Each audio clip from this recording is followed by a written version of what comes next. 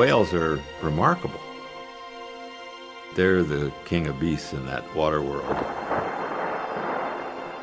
There they are, Dad. Do you see them? Are you going to study the southern residents when you grow up?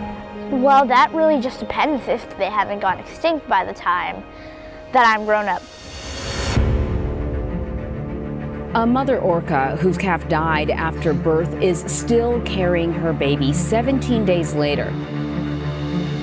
My first favorite was J28 Polaris. She died. My second favorite was J34 Double Seth. He died. We're losing the males that would be the next generation of breeders, which is horrifying. We know they got to eat to live.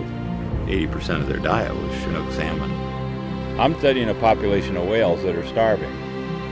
Before the Europeans, there was probably 30 million salmon of different species coming into the Columbia. That's a far cry from today. The habitat is not the question, it's the access. The best opportunity that we have to get more fish into the water is to breach the lower 4 Snake River dams. There's a lot of opposition. I can't express how important this hydro system is for the entire Northwest.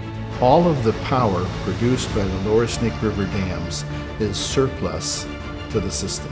This is a 50-year PR program of misinformation to tell people the dams would bring prosperity to the whole region, and it hasn't. Over the last decade, Bonneville has burned through about $800 million of cash. If a private entity, rather than the Corps of Engineers, owned those dams, you'd have a backhoe up there taking them down tomorrow afternoon. This is probably the most important project I've undertaken in my life. You can't just let them die off. That's just cruel. They can't really do it without the will of the people.